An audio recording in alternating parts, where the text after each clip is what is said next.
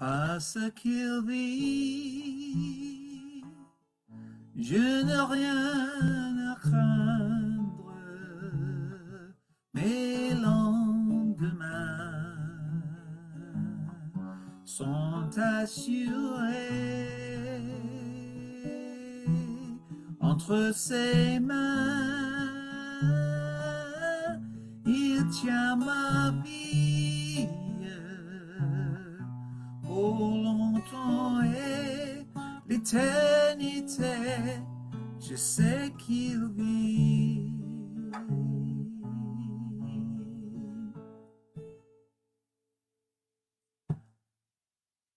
So I just asked to sing it in French tonight, so I did. Because he lives, I can face tomorrow. Because he lives, all fear is gone. Because I know he holds the future. Life is worth the living just because he lives. We're starting at 7 o'clock prompt. Hopefully.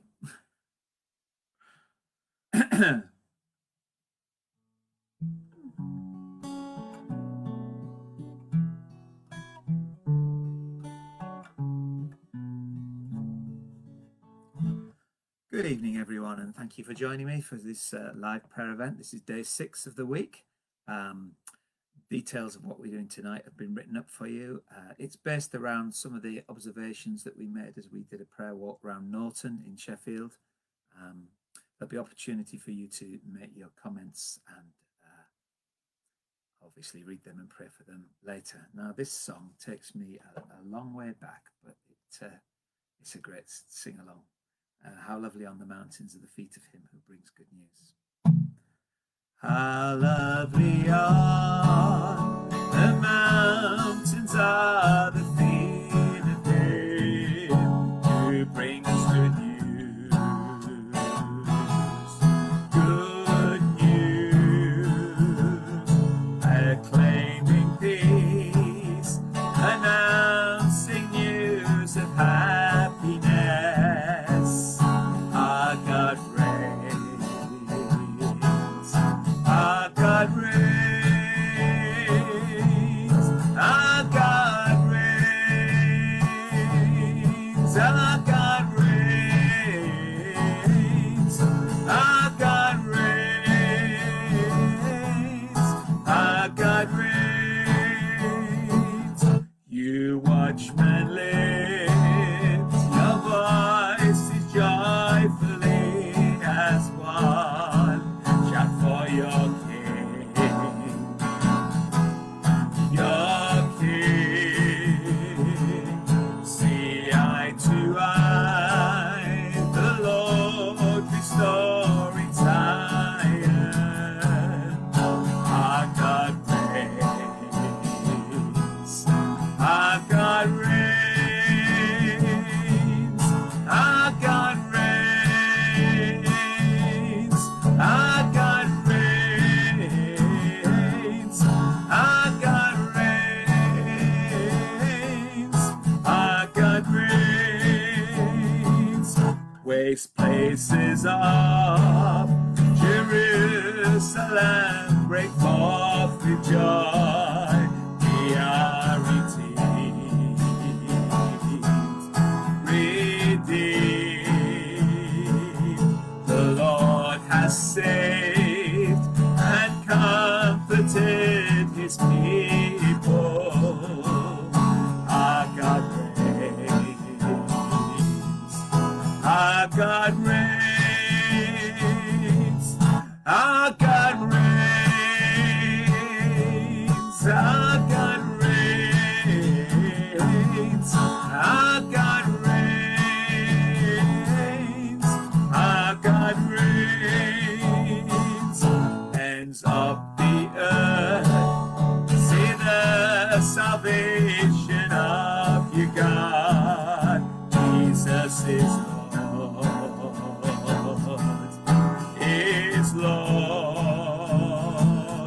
Before the nations he has met his holy arm. Our God reigns, our God reigns, our God reigns,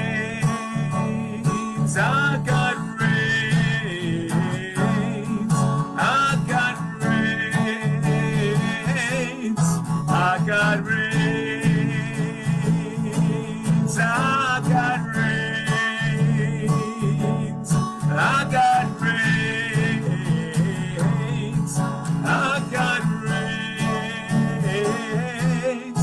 our God reigns.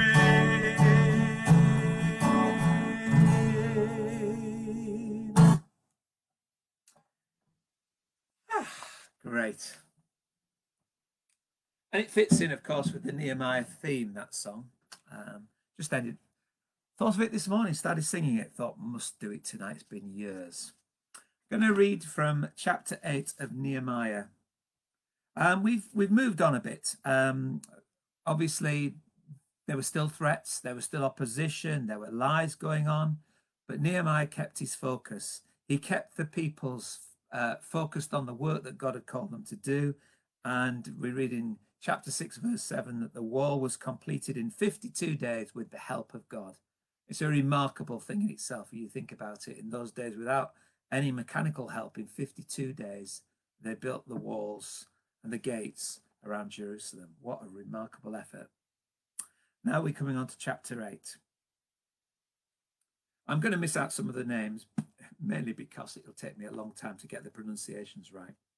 When the 7th month came and the Israelites had settled in their towns, all the people assembled as one man in the square before the water gate. They told Ezra the scribe to bring out the book of the law of Moses, which the Lord had commanded for Israel. So on the first day of the 7th month, Ezra the priest brought the law before the assembly, which was made up of men and women and all who were able to understand. And he read it aloud from daybreak till noon, as he faced the square before the water gate, in the presence of the men, the women, and others who could understand. And all the people listened attentively to the book of the law. Ezra the scribe stood on a high platform built for the occasion. Beside him, on his right, stood an awful lot of people. On his left, there was a huge gang as well. And Ezra opened the book. And all the people could see him because he was standing above them. And as he opened it, the people all stood up. And Ezra praised the Lord, the great God. And all the people lifted their hands and responded, Amen, Amen. And then they bowed down and worshipped the Lord with their faces to the ground. And the Levites, who were all listed there, instructed the people in the law while the people were standing there. They read from the book of the law of God, making it clear and giving the meaning so that the people could understand what was being read. Then Nehemiah the governor, Ezra the priest and scribe, and the Levites who were instructing the people said to them all, This day is sacred to the Lord your God. Do not mourn or weep, for all the people had been weeping as they listened to the words of the law. Nehemiah said, Go and enjoy choice food and sweet drinks, and send some to those who have nothing prepared. This day is sacred to our God, to our Lord. Do not grieve, for the joy of the Lord is your strength. The Levites calmed all the people, saying, Be still, for this is a sacred day. Do not grieve. Then all the people went away to eat and drink, to send portions of food, and to celebrate with great joy, because they now understood the words that had been made known to them. My Bible has a lovely heading to this. It talks about Nehemiah encountering more than broken walls in Jerusalem. He also encountered broken lives that had been in despair, lives that had been in fear, no protection, no walls, the place not being the place that they'd lived in before. Exiles had returned, had come to a mess, and obviously they were in a mess as a result of it. And Nehemiah felt that having fulfilled a purpose of building the walls, that he now needed to bring the people back to their personal faith in God. And that's not based upon an emotional experience. It's based upon God's word. So Nehemiah told Ezra, who's of course well known and also has a book in the Bible, to read the book of the law of Moses. That's the Pentateuch, first 5 books of the Bible, if you like, to the people. So there was this public reading of Scripture, something we're told not to neglect to do in the New Testament, aren't we? And all who were old enough to understand what was being read were there. See, the people had seen God at work. They'd heard Nehemiah's testimony and the remarkable way in which God had allowed him to come back home and also bring provisions with him and then get on with the work, and how remarkably quickly it had been happened. They'd they'd understood that God was at work among them. But now they were listening to what God wanted of them, what God required of them as people. First they worshipped, and then they listened.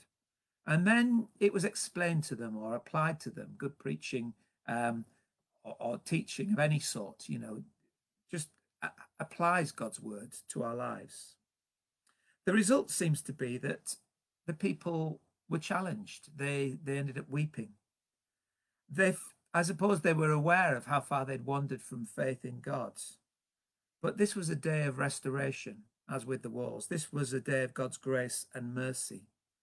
And they were encouraged to celebrate the goodness of God among them with joy.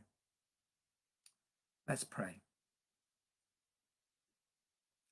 Lord, I pray that in these days we would take your word seriously, just as the people around Nehemiah did. That we wouldn't just pick and choose what suits us, but we'd allow your word to challenge and convict us. They read through those 5 books. They didn't skip chapters or names like I've done tonight. Lord, I pray that we'd listen to your word and that we would apply it to our lives in these days. I want to thank you so much for your grace and mercy towards us.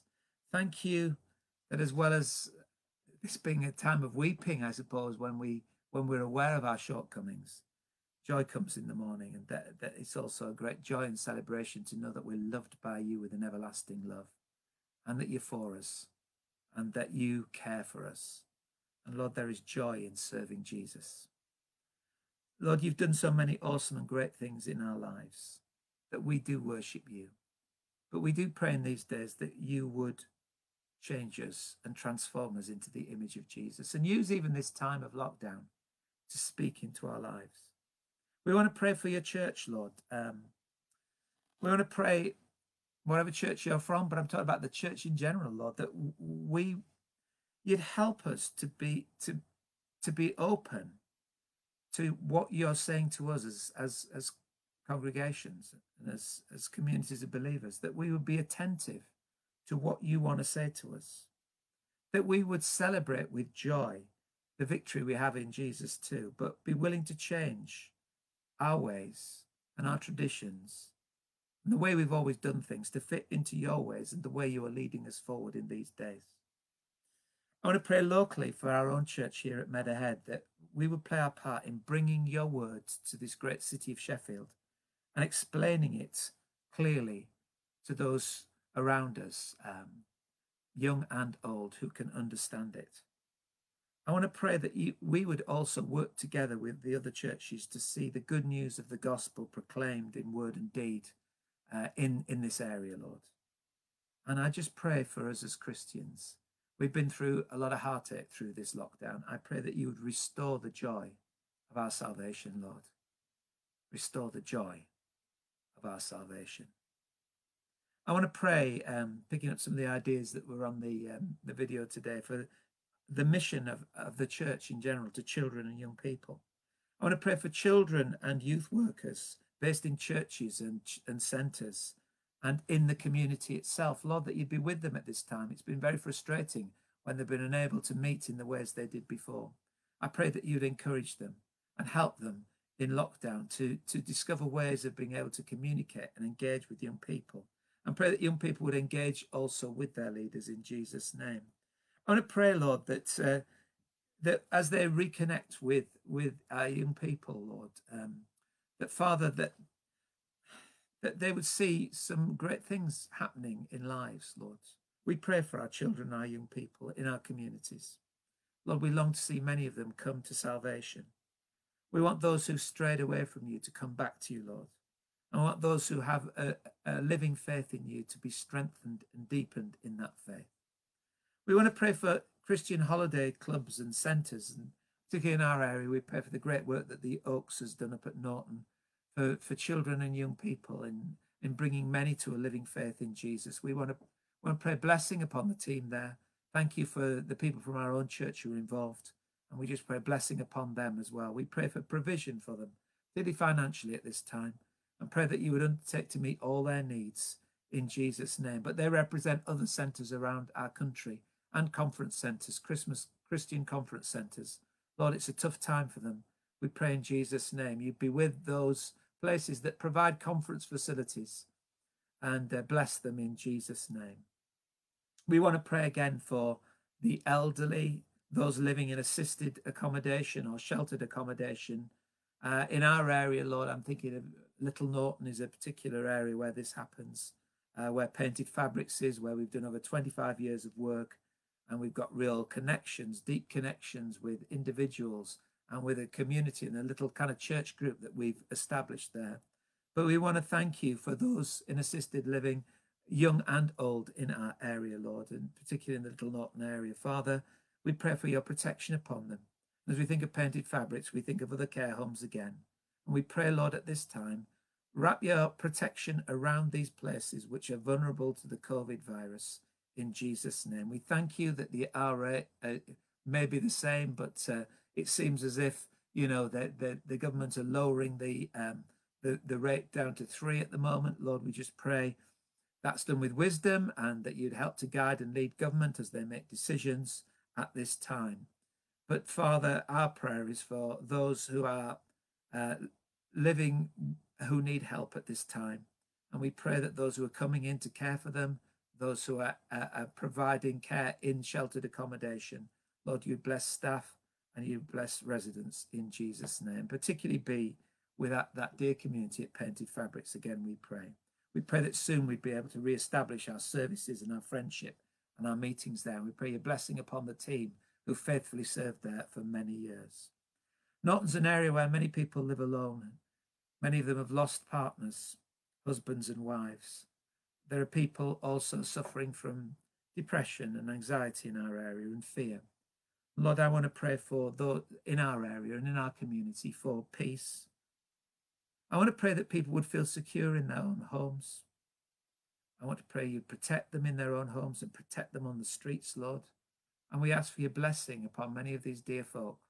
A lot of them really love you, Lord, and we just pray you would be with them at this time, particularly where, because of lockdown, they may not have had access to family and friends in the way they normally do. We again pray for schools in our area, and we thank you for staff and pupils who've returned, and we pray again for blessing and protection. And I just want to pray for real wisdom for schools as the government are wanting all kids back in September. It's a great aspiration, but practically where I'm looking on, there's a lot of work needs to be done to make that even a possibility. And that's not meant as a criticism of government. It's just the practical ramifications with social distancing and everything. So Lord, please give wisdom. Please enable schools to be able to do this. As there's a limited staff as well as limited space for kids at this time. But we long to see all our children back in school in September, Lord. So hear our prayer for that. And we do pray for more children to be returning now who can go back to school. Particularly want to pray for children from the BAME community, the BAME community, Lord. As I hear, locally that many parents are not sending their kids back because of fear, because they're more vulnerable for the virus. Lord, please be with them and bless them at this time. And we know there's real, genuine concern in the community. We pray peace for those who are fearful at this time.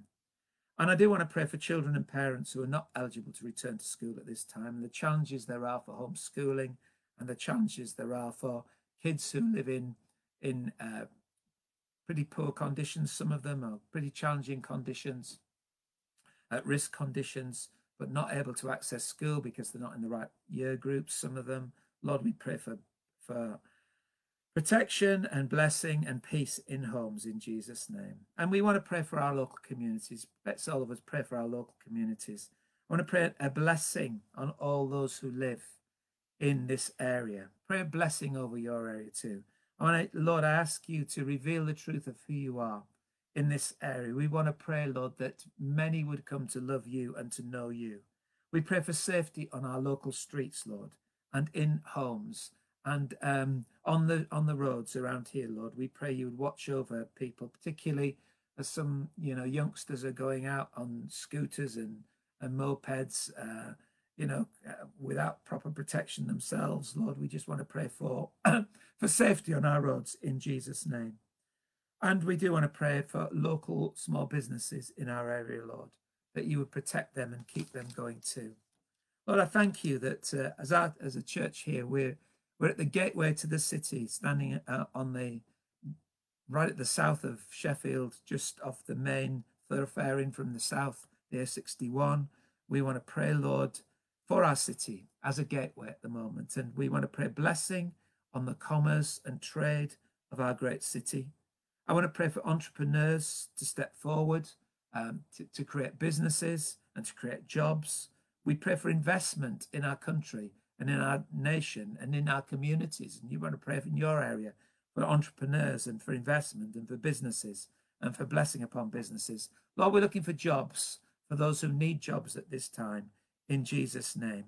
We pray, Lord, that new businesses, new small businesses, new large businesses would emerge from this economic crisis, Lord, and the opportunities that are there, Father, will be quickly identified, and that people would be able to step in the gap, as it were, in terms of business. And Lord, we also want a couple of prayer requests tonight. Two people who regularly pray with us. David, over in Liverpool, who's been volunteering, delivering prescriptions to the local hospital, is in a lot of pain tonight with gout. Father, I pray in Jesus' name for healing for David, in your precious name. Lord, bless him, protect him. Father, quickly heal him from this condition, very painful condition, in Jesus' name. And Tracy has a friend called Julie, and her and her family are really upset at the moment because Dad, Len, has got an inoperable cancer. We've been praying for Len over the nights we were praying. Father, we want to pray for the family, for Julie and the family, Lord, that we pray, give them peace, be with them, comfort them at this time. And for Len, Lord, I don't know if he knows you or not, Lord, please just be with him, be his peace, Father, and help him through this situation. We ask in Jesus' name, be all he needs. Father, hear our prayer for this dear family in your precious name. Let's say the Lord's Prayer together. Our Father, who art in heaven, hallowed be thy name. Thy kingdom come, thy will be done on earth as it is in heaven. Give us this day our daily bread. Forgive us our trespasses, as we forgive those who trespass against us. And lead us not into temptation, but deliver us from evil. For thine is the kingdom, the power, and the glory, for ever and ever. Amen. Sing this song, You're the God of this city.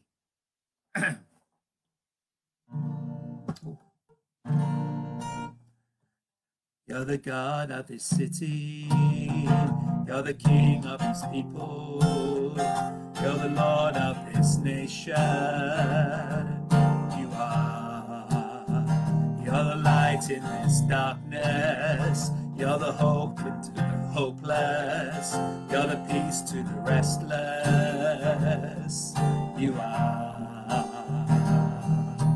There is no one like our God.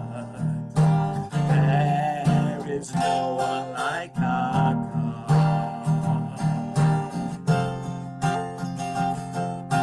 Greater things have yet to come. Greater things are still to be done in this city.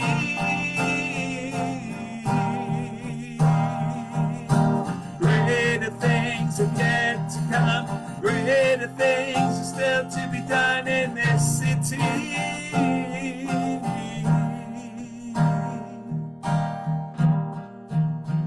You're the God of this city. You're the King of these people.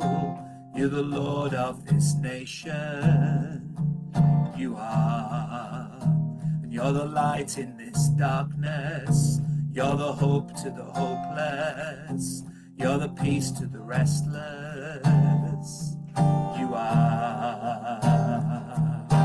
There is no one like our God.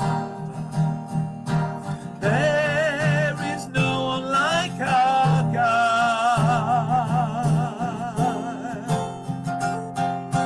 Greater things have yet to come. Greater things are still to be done in this city.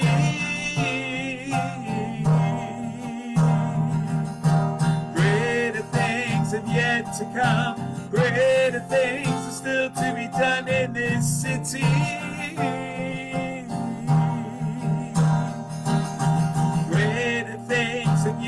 to come. Greater things are still to be done here.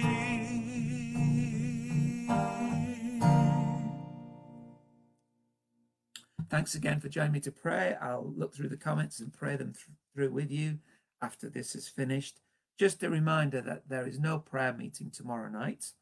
Tomorrow night, Saturday night, we are not having a prayer meeting, but we will be back on Sunday evening at 7 o'clock. Thanks again. Let's say the grace to one another. The grace of our Lord Jesus Christ, the love of God, and the fellowship of the Holy Spirit be with us all, evermore. Amen. Amen. God bless you. God bless you.